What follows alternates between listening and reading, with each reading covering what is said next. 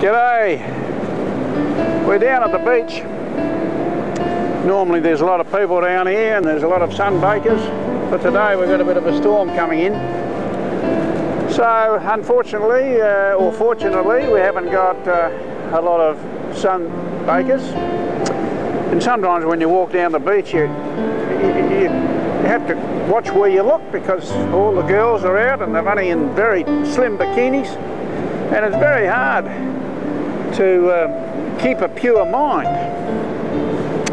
But anyhow, today I'm reading out of the second book of Samuel, which is a historical document, continuation from the first book of Samuel.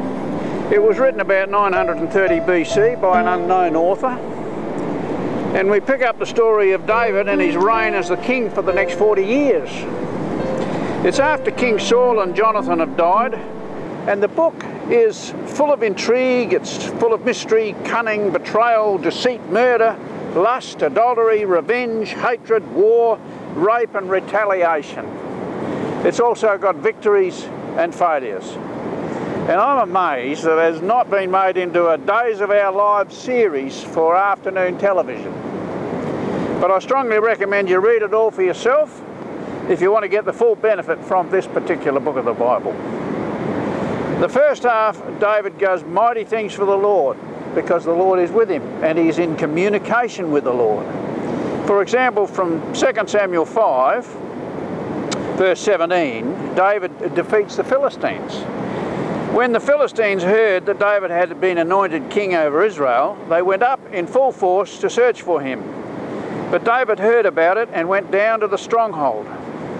Now the Philistines had come and spread out in the valley of Rephaim, so David inquired of the Lord, "Shall I go and attack the Philistines? Will you hand them over to me?"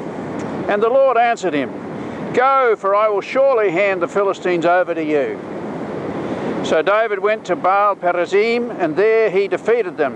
He said, "As the waters break out, the Lord has broken out against my enemies before me." So they called that place Baal Perazim. That's the Lord of the breakthrough. Okay, now in the second half we see David suffering the consequences of sin in 2 Samuel 11, 1-5.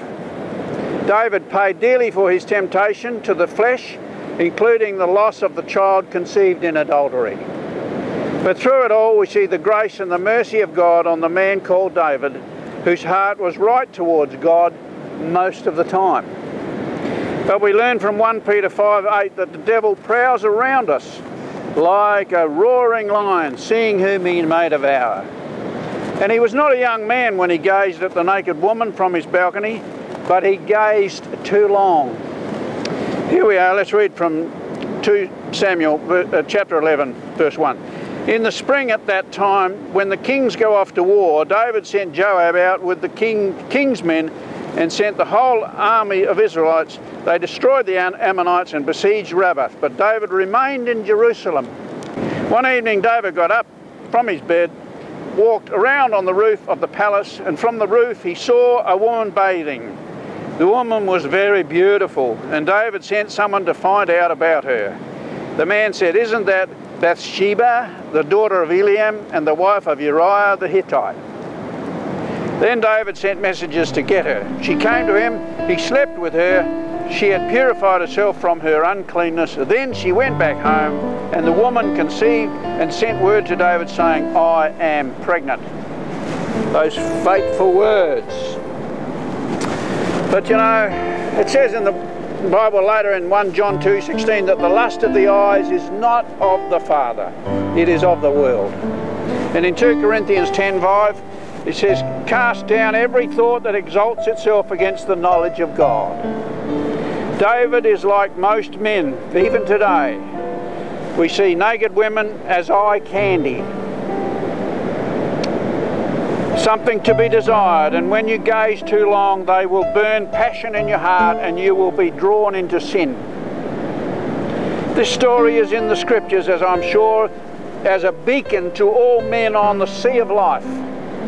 There are three things that usually bring a man of God down. The 3 G's, they say: gold, glory and girls.